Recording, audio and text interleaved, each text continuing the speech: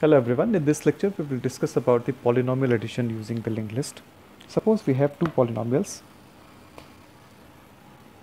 given as this one, and if we have to add these two polynomials, the method of addition would be to find out the exponents of the different terms, and if the two exponents are same, their coefficients are added together. Okay, for example, in these two polynomials, we are comparing these two terms. These two terms have the different exponents. This has the exponent 7 and this has the exponent 6. So for this one, the exponent is larger. So this is added in the final polynomial. And then we move to this. We are here now and we are here. The exponent of this one is larger than this one. So this will be added in the final polynomial, and then we'll be progressing to this one. For this one and this one, exponents are same, so their coefficients will be added. 4 minus 2 is plus 2, so 2x power 5. Since we have added these two polynomials having the same degree, we are moving to these terms. So for these two terms, the exponent of this one is large and this one is small. So larger term will be added in the final polynomial. We'll be progressing for this one. This one and this one. This one has a larger exponent than this one, so we'll be adding this one.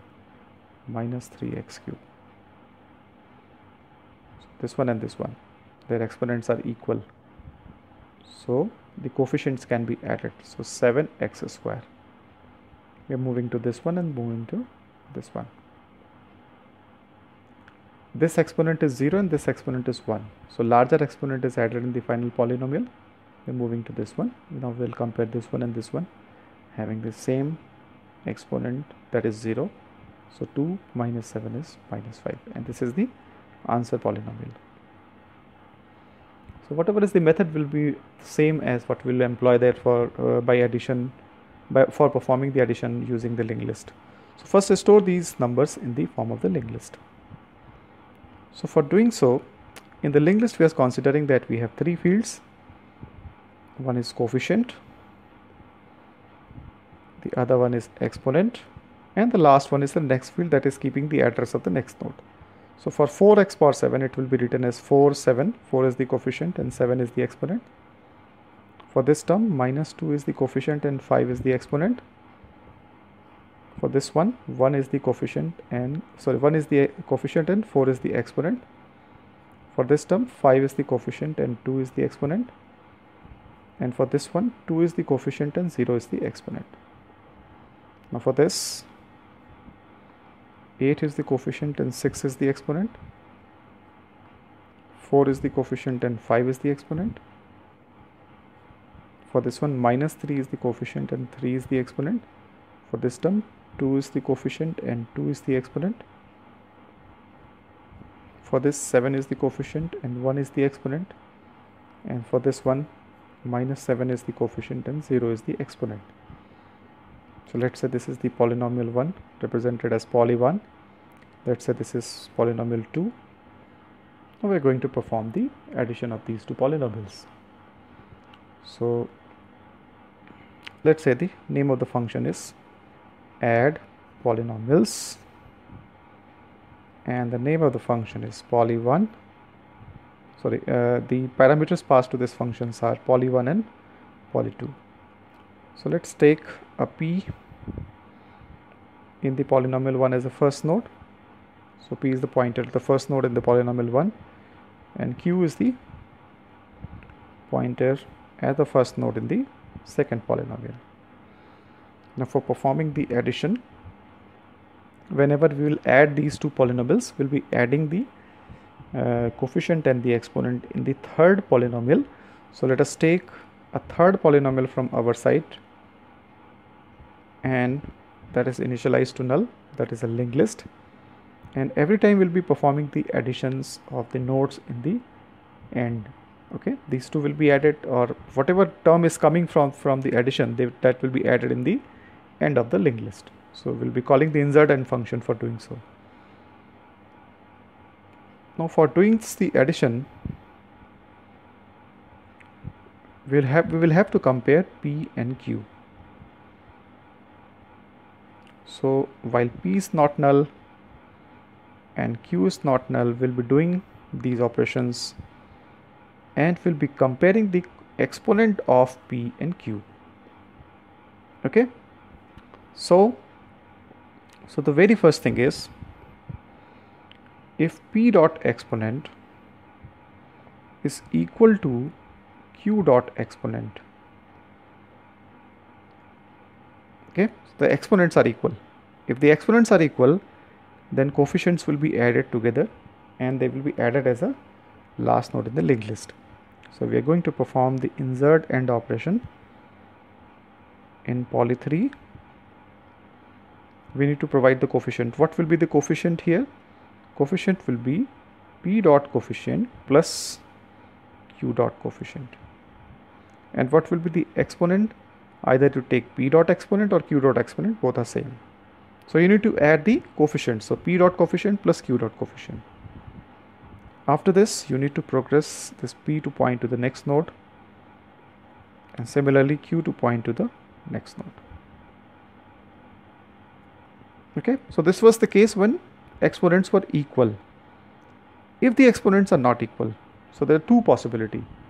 Either the first linked list has the so first linked list node has the greater exponent value, or the second one.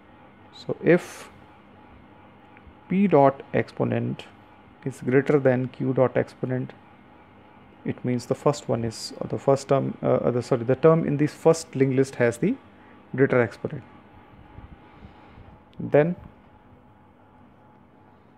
insert in the end of poly 3 P dot coefficient and P dot exponent. Okay, so the term from P side is coming, and we need to progress this P to point to the next node. P equals to P dot next. If the exponents are not equal and P's exponent is not greater, then there is only one possibility, that Q's exponent is greater. So if the Q's exponent is greater, that will be added in the final linked list. So in the poly 3, we're going to add Q dot coefficient and Q dot exponent. After this, you need to progress this Q to point to the next node. Fine. Now once this operation is complete and we have added the coefficients and the exponents as required, and any of the linked list, any of these two linked list finishes, it means it may be like the first, suppose that the first polynomial is up to this term only, 5x square. So this is not there. So not there. Second polynomial is like this only. So while performing the addition, this P will become null after adding this term. So if after adding this term P becomes null, that has a meaning that second linked list or second polynomial will remain with some of the terms. So all those terms will be added one by one to the final linked list. Okay, and the similar may be the case with the first linked list also. So we need to take care of this condition. If we have the nodes in the first linked list while P is not null,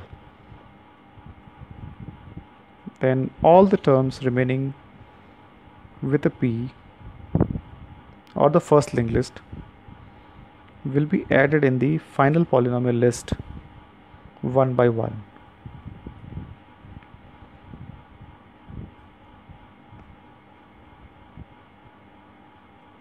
Okay.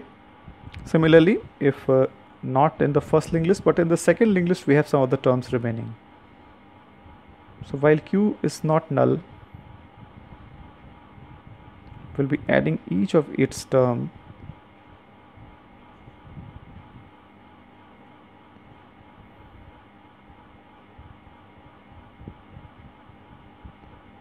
in the final linked list.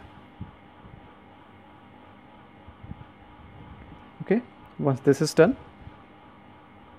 at a time either this will work or this will work. If the first linked list is finished with the nodes, only this will work. If the second linked list is finished with the nodes, only this will work. Okay, at a time only these two, one of these two will work. And finally, you can return the third polynomial list, which is the answer linked list. Okay, so this is the addition of two polynomials. If we take a summary of this, then what has happened, that we have to compare the exponent of the two polynomial terms. If the first term if the term in the first linked list has a greater exponent than the second one, then the term from the first polynomial will be added in the final polynomial.